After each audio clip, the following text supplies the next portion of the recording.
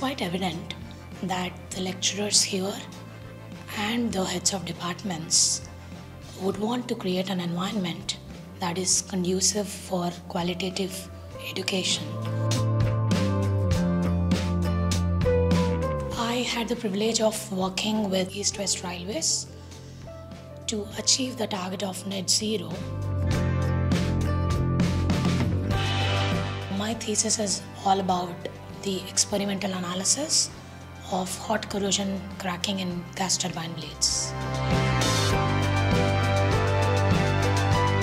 Definitely the group project. It was really a great pleasure working with different mindsets of people.